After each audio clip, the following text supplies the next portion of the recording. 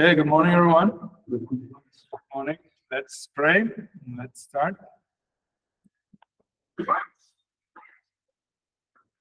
All right. Father, we thank you for another opportunity to get together and learn.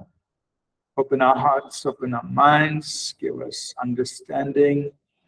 And we pray that you will strengthen each of us in our journey, in our preparation to serve you and to serve people. Thank you, Father, in Jesus' name. Amen. Okay, today, one more class, little difficult, little audio. Sorry. Oh.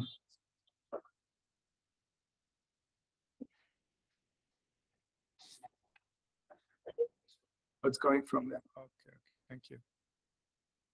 Thank you. All right. So, welcome everyone. Slight change to the audio settings. So today, at least for the first part, we have a little kind of a science-related topic. So,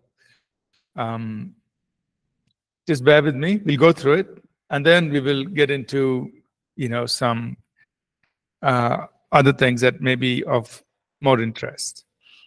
But today we want to initially talk about the Big Bang theory.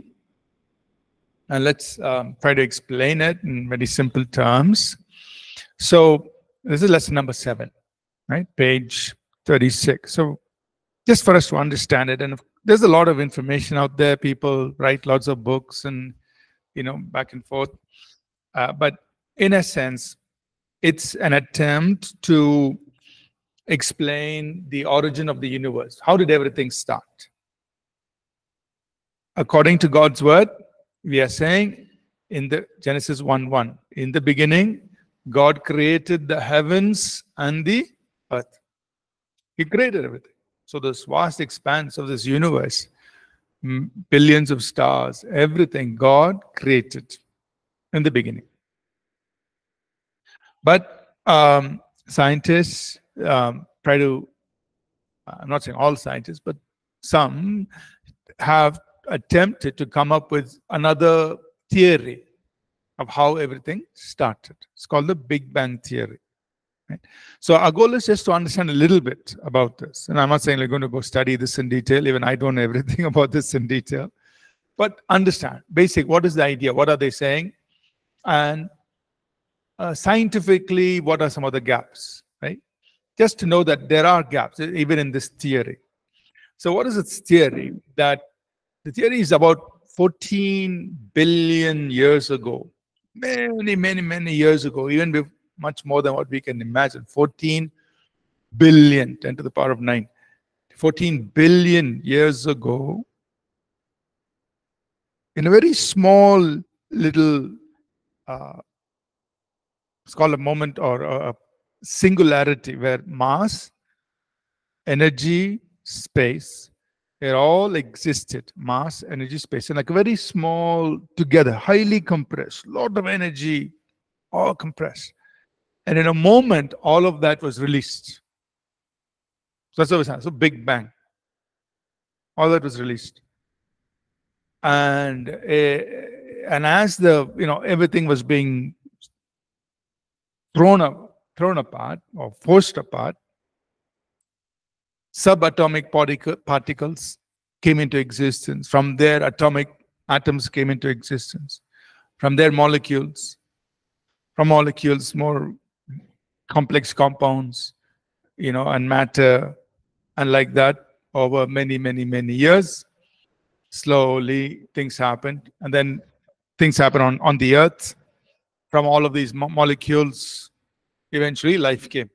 So it's some sort of a theory how this would have happened. And in order to accommodate that theory, it must have happened, they say, over billions of years. So there are some basic questions, just logical questions. First would be a starting point problem. Okay, you're saying at some point in the way beyond, in the past. There was matter, energy, so much together, held in a small point of singularity. Where even, okay, but you're assuming there was so much of energy. So much of energy. You're assuming there's so much of mass. Where did that come from? Even if you're making that assumption. So we call it a starting point problem. So even if you make that assumption, where did all that come from? What was the source of that energy? Where did this come? So the starting point.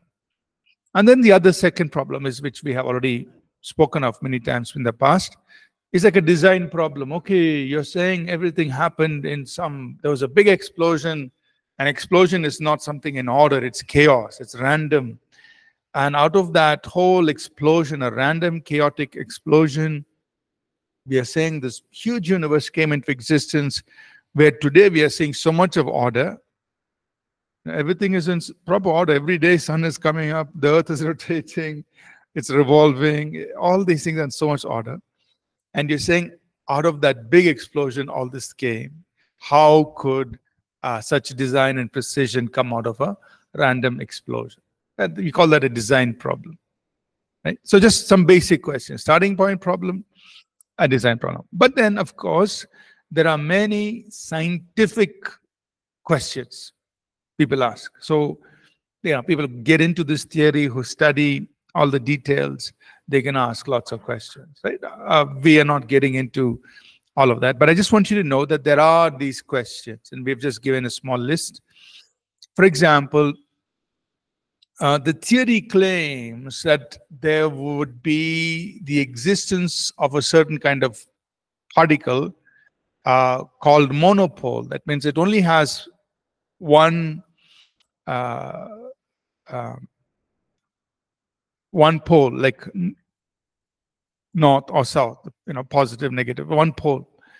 But the theory assumes that those particles should have come into existence. But those particles have never been found. So if the Big Bang actually happened, you're saying monopoles would have been created. Those should be in existence somewhere, but we have not been able to find them anywhere. Those kinds of particles. So that is like, okay, that's an assumption. We don't find it. So practically, we are not seeing it. Second, similar to that, the Big Bang model or the theory suggests that there should be particles called like antimatter. Should have been created when this whole explosion happened. Again, equal amounts of matter and antimatter should exist. We find matter, but we don't find antimatter, or very negligible, very. So again, that becomes a question. If you're saying this theory is supposed to be accepted, and if this is what actually happened, and your theory itself is saying equal amounts of matter and antimatter are supposed to have been produced, we don't see it. Again, a third example would be population 3 stars. That means these are stars that were formed out of very light elements. So in the very beginning, as the universe was expanding and atoms were being formed, there were these very light elements that should have formed the earliest stars. And those stars should still, technically those stars should still be in existence, not like disappear. They should be there. But we don't find any of those. We don't find those kind of stars formed out of these light elements of hydrogen, helium, and lithium. We don't find them. We only find stars with heavy elements. So then the question, okay, if those stars were formed first and they should still be in existence, where are they? You don't find them. So again, so many things that the theory proposes should have happened. We don't see any evidence of those things actually happening. Right? And one last thing is when we look at certain points across in the universe, we refer to it as cosmic microwave background radiation. So CMB, cosmic microwave background radiation. Sorry, I didn't put that expansion here. That there are points in the universe that are of equal temperature, like extreme points. So if you imagine a funnel or a funnel, there are extreme points in the universe that are of equal temperature. Then we say, well, how is it possible? How did these points come into thermal equilibrium? How did they come into? And so one scientist suggested, he came up with another theory called cosmic inflation. That means the whole universe was together at a particular point, and at a very fraction of a second, 10 to the minus 34 second, they were all together, and so they came into equilibrium before they expanded. So when the universe expanded, everything was in thermal equilibrium. But again, there's only a theory. There's no way to prove that this actually happened, right? So the point is, there are many pieces of this theory which, as a scientist, right, as scientists, when they look into it, now we are not scientists, we are not studying these things, but I'm just giving examples, that when scientists study this theory and say, okay, if the theory is trying to explain how everything happened, there are many steps along this theory where there is no evidence for what they are saying should have happened, like the formation of monopoles, or antimatter, or stars formed with the light elements, or cosmic inflation. These things, there's no proof or there's no evidence that it actually happened. So therefore, the theory itself is questionable. Right now, of course, over time they will refine the theory. They'll change it. They'll say, okay, it didn't happen like that. It happened like this, and that's information you keep reading in the news. Oh, we discovered this now. Therefore, maybe that didn't happen. That theory is wrong. So let's modify the theory. Therefore, like this. So the theory keeps getting revised, keeps getting modified based on new things that they see and so on. But the point is, in this theory itself, there are lots of unanswered questions. Okay. So I just want you to be aware of it. I'm not saying this is something you have to memorize, or you can always point them to the right direction. Say, hey, you go look into this theory. We can give you references where scientists, people who are studying this, can point out the flaws in the theory in the Big Bang theory. Right? We ourselves are not scientists. We're not studying into all of this. Right? Lesson number 8, just an addendum to the previous two chapters, which one was on evolution and the other one was on Big Bang. So in connection with it, some thoughts, and I've just given you links or references that you could go look up if you're interested in reading more. So how old is the Earth?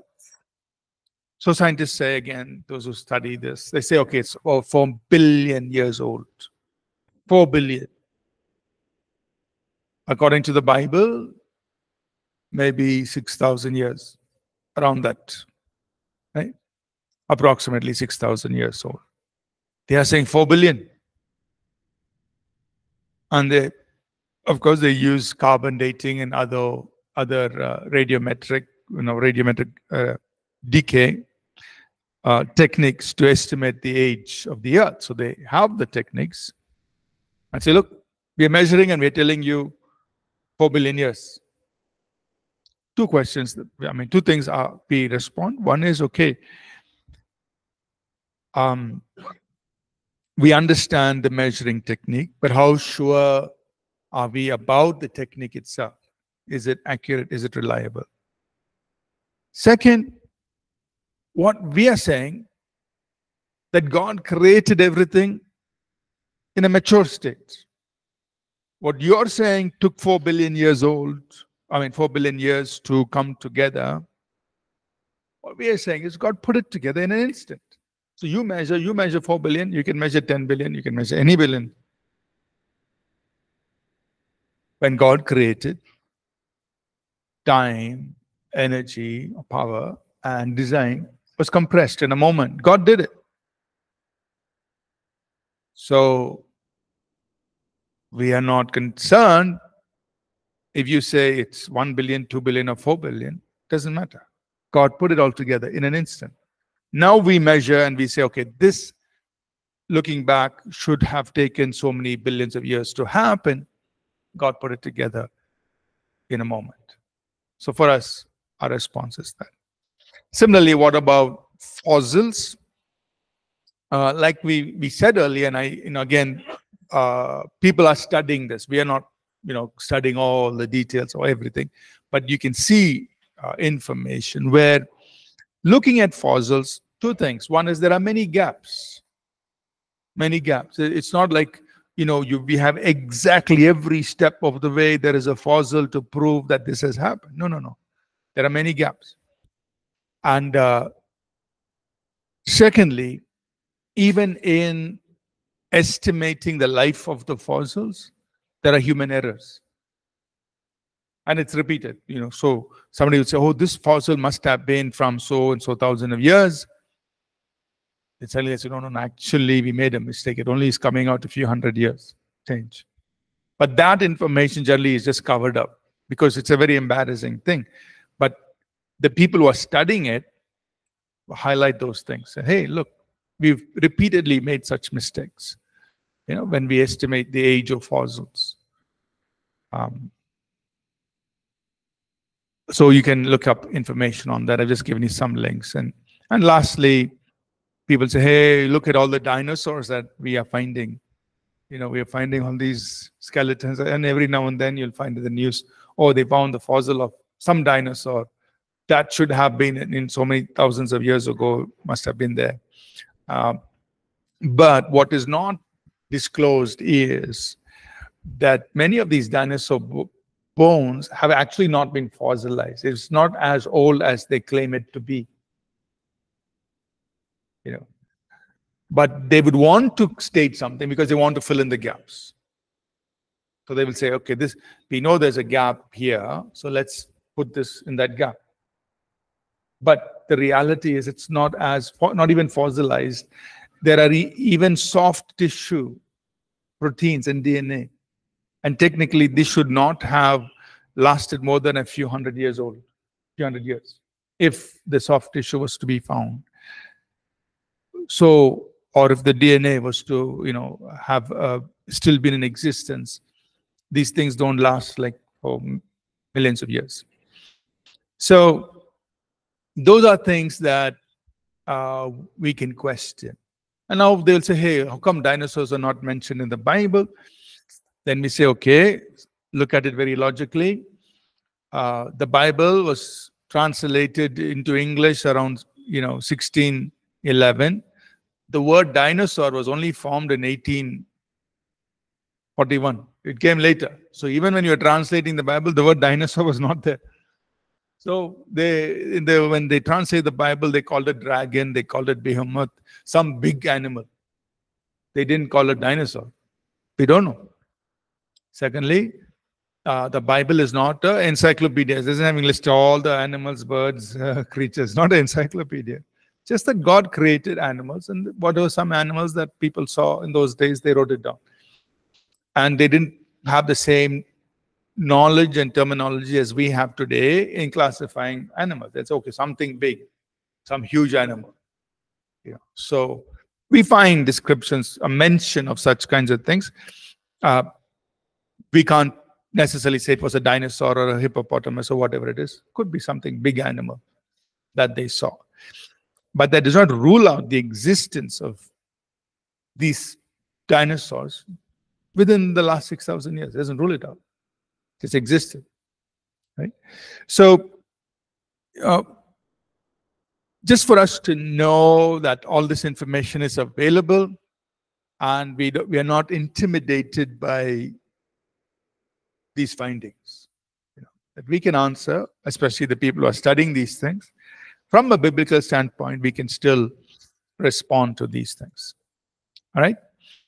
So with that, we kind of conclude the first part of our journey, which is having to deal with the existence of God creation versus evolution, Big Bang, all of that. Okay. And yeah, and just to know that, look, there are places you can go to get answers on these things. Any questions before we change our thought? Go ahead. Do we have extra mic? No, we don't. We have. Yeah. Let me see any questions online also. Yes, go ahead, please. So when we are speaking about God created this creation in instant mode, so we know that there are thousand types of trees, plants, and all. Does God have before only the blueprint of trees should have, earth should have the trees and oceans? These all, does God have before only blueprint when He told in instant they only created? Okay. Okay, so I'm trying to answer the question. Did God have a blueprint of all the kinds of plants and all the kinds of creatures that are going to, that keep happening? Because even now we find new kinds of plants and new kinds of creatures. And so did God have a blueprint? That's a very interesting question. Now, here's what I'm thinking. And I'm kind of course, we can't give direct chapter and verse, but here's how I'm trying to think about this. One, the Bible says, this is Psalm 145, I think. It says, God calls all the stars by name. He knows all the stars by name. So the stars means, like, we think of that. We ourselves don't know how many stars. We say, like, okay, there are billions of stars in this universe. We don't know because we haven't seen the full expanse. It's like countless, we say, countless stars. But He knows everything by name. Secondly, we think about the human race, we think about ourselves. We're all a mix of different kinds of people. Yeah. And especially in this world today, many races are intermingling, and all kinds of people are, being formed. And the Bible is very clear that God knows each one of us. He knows each one of us. He knew us from the beginning. So if you think about human, we have about 8 billion people on the earth right now. And God knows every person. He knows each one by name. The very hair on our head is all numbered, so much.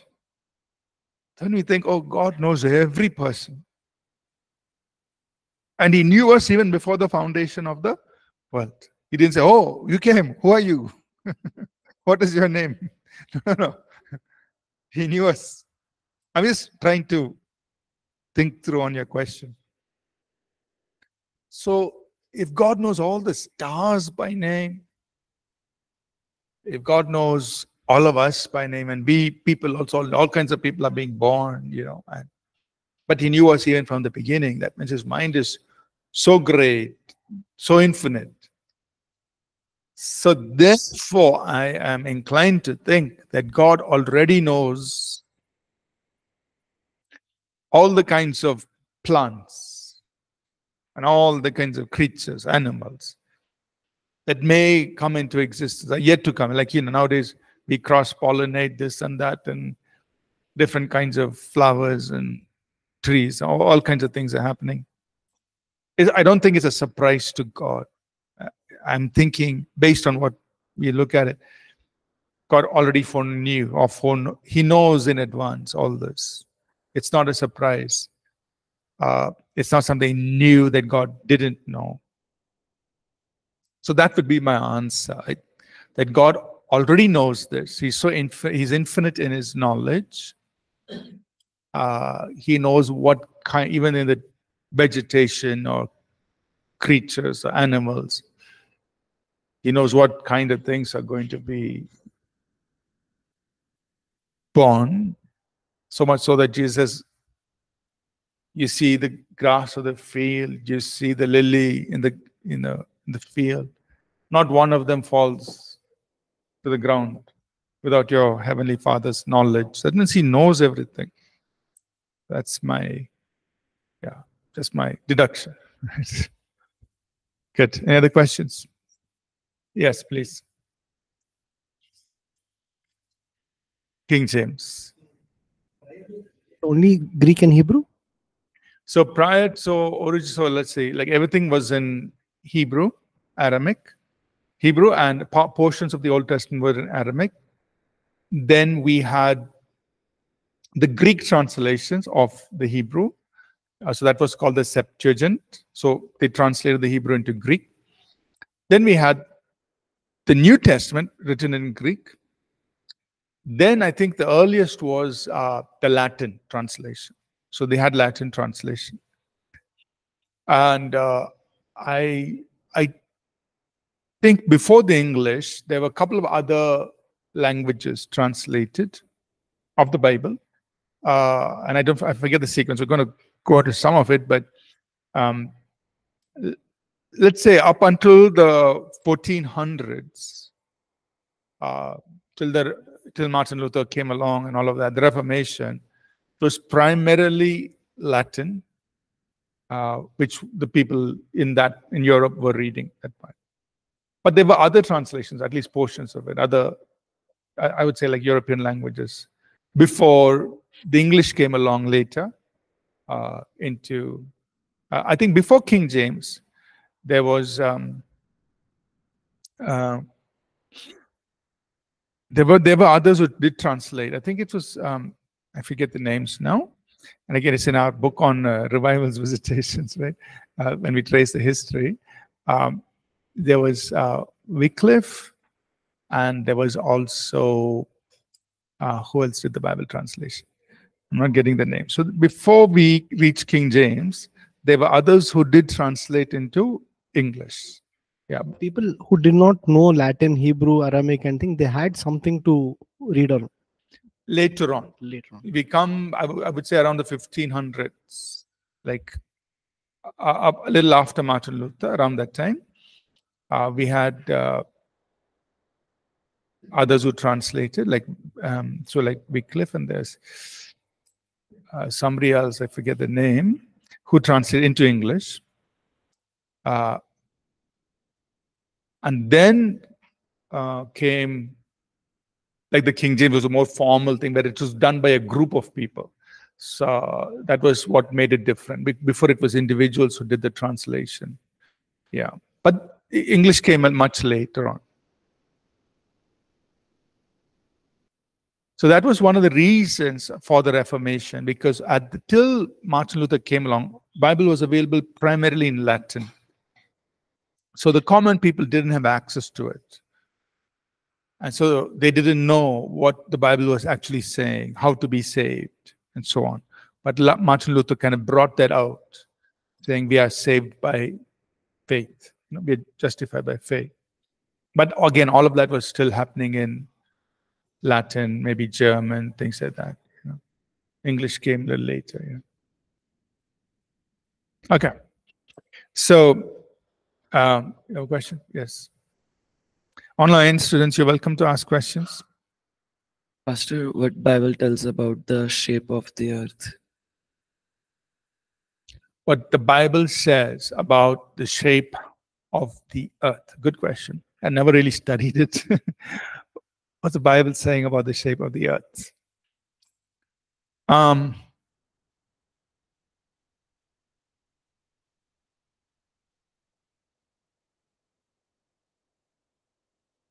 I'm thinking about passages like Genesis 1, Psalm 8, Psalm 19, where it's talking about the heavens, it's talking about, about the stars and all that. But I don't think anywhere the Bible says the earth is round. It doesn't state it. It says things like the foundations of the earth and so on. So it gives the impression as though the earth is flat, because foundations mean, But again, that is poetic language. It's not literal. So, at least from what I'm thinking right now,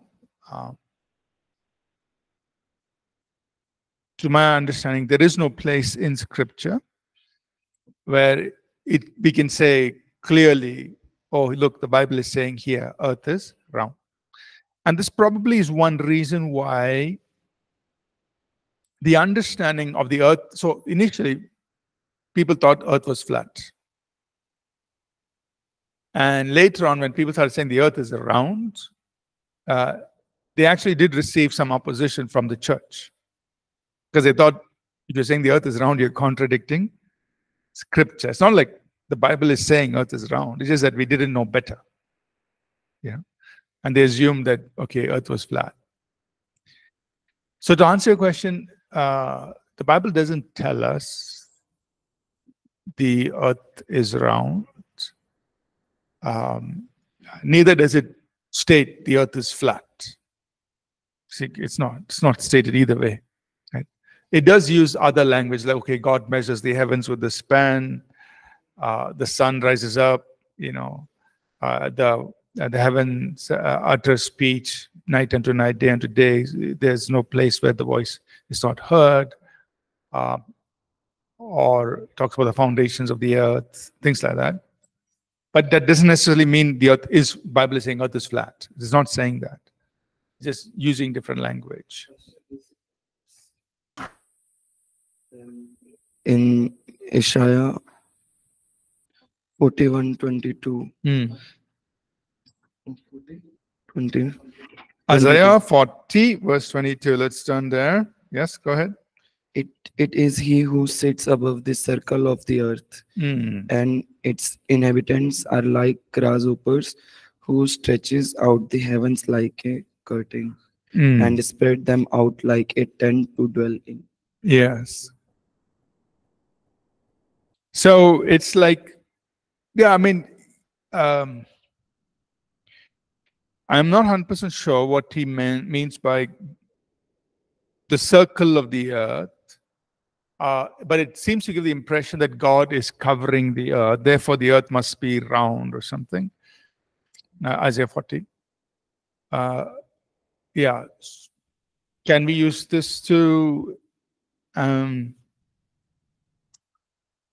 state, or, because if we say, like, okay, this could be poetic language, like God is fully covering the earth. Or can we use this to say that the Bible is saying earth is round? I'm not too sure. Because it talks about the heavens like a curtain, which would be linear, spreads out the 10 to 12. And, he sits above the circle of the earth.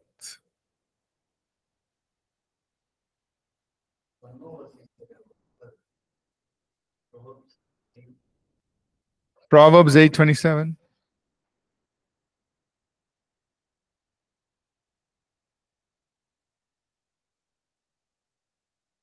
Yeah, when he prepared Proverbs 8:27, he prepared the heavens, I was there.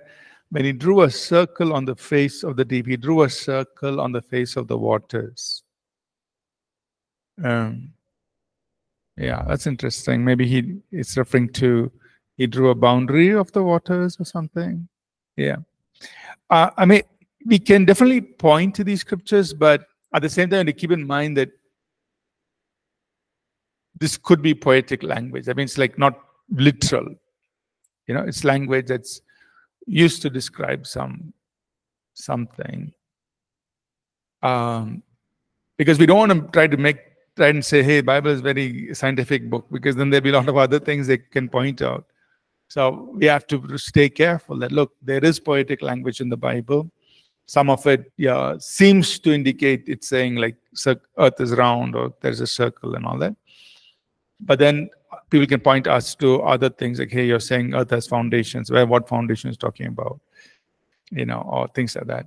Then that's when we say it's poetic language, then you say, why are you not saying it's poetic here? So I think we just say, look,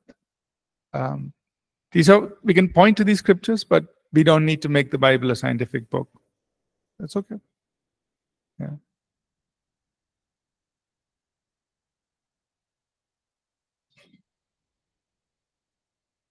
Pastor, what's your take when we are usually happy or we are sad, or sometimes even when we are having a praise and worship, the tendency is to look upwards to the sky. So, what's your take on it? Why most of Well, us always look up to the sky, and like in why do we look up? yeah, are we like referring to the heaven above, or how is it? And why is it that we usually do that when we are really happy? We look up to the God, thing. Yeah. Why do we look up to the sky? I think it's just, for us trying to say that somebody beyond our realm. So we're looking up, God is there. Somebody beyond our realm, that's God, who is, whether you'll be worshiping or God is doing good things in our lives, things like that. Yeah, but I don't think necessarily something very deeply spiritual. Sure. So about star's name, I want to ask like how people got to know a star's name. Like God already knows, but the scientists discovered like Stevenson, U.V. Scotty, how they got to know. Yeah, so this is names that we give, and sometimes it's based on even the person who found it, who look it, they'll put their name on the star, things like that. So I think it's I think in some cases the people who discovered it, sometimes it could be given in which part of the universe they discovered it. So I don't know exactly the way they give and assign names, but it's what we ascribe to this. It's not like these are the names that God gave. It's names that we gave, humans gave to the stars and the constellations and so on. Pastor, I have a question. Yes, please go ahead. Pastor, the oldest language on earth is Tamil, right? Oh, I don't know. They say the oldest language is Tamil. I just want to know how did it originate? Did Adam and Eve speak Tamil? First, I am not sure if Tamil is the oldest language. I'm not sure. I don't know. I don't know which is the oldest language. But I have a feeling it's not Tamil. Maybe even Sanskrit is older than Tamil. And then there could be languages older than Sanskrit.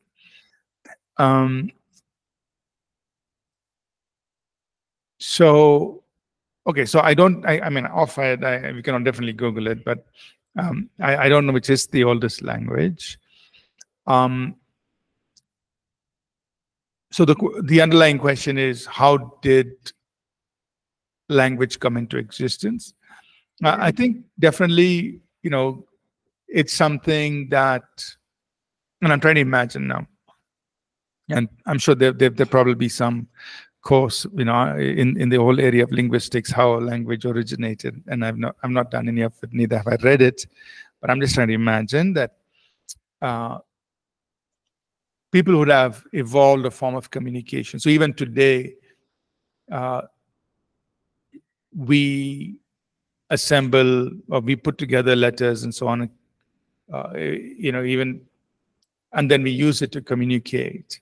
So I'm just trying to think back in time. There would have been, and when we look at some, really ancient things that people find, they used characters, they used meanings, different things they drew in order to communicate. I'm not an expert in this. I haven't studied it. So, I'm just imagining that God would have given people the intelligence over time to put these things together and use it as forms of communication. But I'm sure that, we can research this, look it up online, find in the area of linguistics, people would have studied how languages came together and spread over time. Yeah. Pastor, when we pray in tongues, we pray in different tongues, but could this be also the older languages spoken before? Yeah, because 1 Corinthians chapter 13 says, we pray in tongues of men and of angels. That means when we pray in tongues, we could be praying in human languages or in the language that angels speak in. So, that's, and of course, the language is given to us by the Holy Spirit. The Holy Spirit is inspiring the words. So he knows all languages, earthly languages, human languages, as well as heavenly languages. So at any point when he's inspiring the language through us, it could be any language, old or new, earthly or heavenly. So we're just being open. And that's why, Paul tells us in Romans 8, he says, like, we speak with, sometimes we pray with groanings which cannot even be uttered. There's these things that come out of us sometimes which in articulate speech. It means we speak things that it doesn't even sound like a language. So, yeah. Thank you, Pastor. Welcome. Warren, please go ahead. Yes, Pastor. I was having a talk with a close friend of mine who's also a pastor, basically, and we're talking about the creation. We're talking about the gap theory, and he was saying. So I asked him questions about what his views were, and he was saying, the Hebrew term for day, yom, does not always refer to a day of 24 hours. For example, it is always used to describe the day of the Lord, Yom Kippur, or the day of the Lord's vengeance, referring to the wrath judgment on the nation at his return. Interestingly, the day of the Lord's vengeance is mentioned right next to the year of the Lord's favor, which refers to the age of grace in Jesus, which we are still living in, a year of 2,000 solar years and counting. And he goes on to say there's also the fact that Jacob was asked to work an extra week for Rachel, when in reality it was 7 years, Genesis 29:28.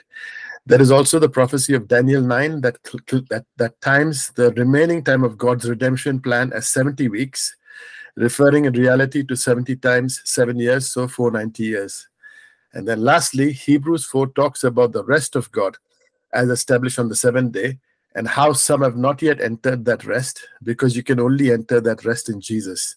Namely, we are still in the seventh day of rest, which has lasted since the end of creation in Genesis 1 and 2.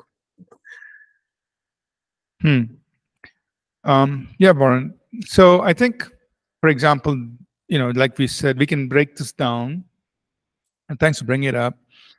Everything has to be taken in its context. When we take things out of context and try to put them all together, it definitely doesn't make sense, right? So the term day, yes, it's the word yom. In its context, it means a 24-hour day. But we also understand the term day as used in, like you referred, day of the Lord, is used for dispensations or broader periods of time, longer periods of time, right? So how do we resolve that? We have to always use it in the context. And one of the things that really locks in the context for us is what we saw earlier in Exodus 20, where God says, the Lord worked 6 days, and the seventh day he rested. And God wants us to do the same thing. So that locks the context in for us. We do understand the term day is also used for longer periods of time, as in saying the day of the Lord, the day of his vengeance. But the context of day in Genesis 1 and 2 is locked in for us when God uses that again in Exodus 20. And he says, on the seventh day you rest. There, he says, 6 days you work, seventh day you rest, just as God himself did it in Genesis 1 and 2. So that clarifies everything. The context is put in place for us. The way day is used for Genesis 1 and 2 is the same way we work and God work. Yes, we understand the same day is also used in other contexts, but we don't mix the contexts. Very clear. There's a differentiation in the context. So context determines the meaning, and the context is very clear for us. Similarly, the context of the term year, right? The year doesn't come into this picture here. We understand the year could be used in different contexts. the year of the Lord's vengeance, the year, or the year of Jubilee, is referring to a particular time and a season. Okay, every 50th year, it's a year of Jubilee, or there's a year of vengeance. But we don't mix that with we don't use that to interpret the 6 days. No, these aren't, all these terms must be used or understood in their context. The same thing with Daniel's 70th week. Yes, we understand a week in that context represents 7 years. Perfect. Why? Because we see how Genesis 29, when Jacob had to serve Laban, the language they used in those days, they said they used a week to refer to 7 years. So serve me for a week, which he meant 7 years. But there's a context. We don't use that everywhere else, saying a week always means 7 years. There is a context within that, yes. Or, for example, on the first day of the week, where in the New Testament, you'll find on the first day of the week, they all met together for worship. Their week is 7 days. We don't take what we read in Genesis 29 or the application of it in Daniel 7 and then apply it here. That will be taking out of the context. The same word week used, but it always has to be interpreted in its context. So if you put everything together, like how you said, your friend mentioned, we will get a totally chaotic interpretation of Scripture.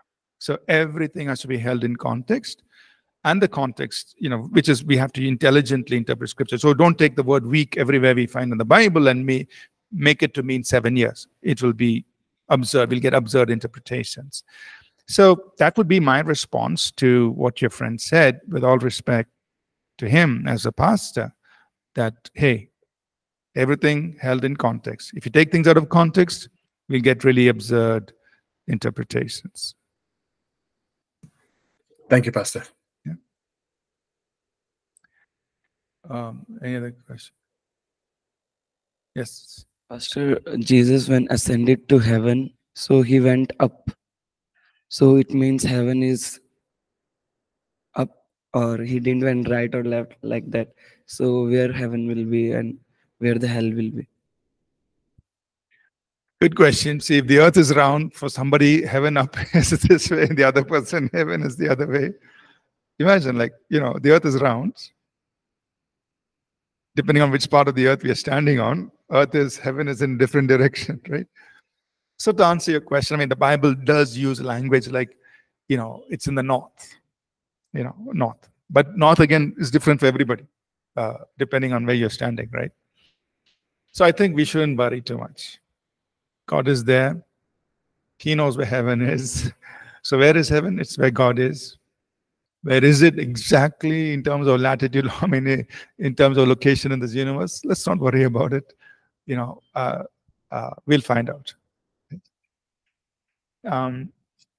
So we don't know, right, exactly. Because for each one, when we look up, we're all looking up in different directions, literally, north, south, east, west. Yeah. So I think don't worry too much about it. All right. Lucy, a question about different denominations in Christianity and so on. We covered that in our course on Christian history. I know it's a second year course, but I don't know which semester it is. I forget. You have it now? Oh, okay.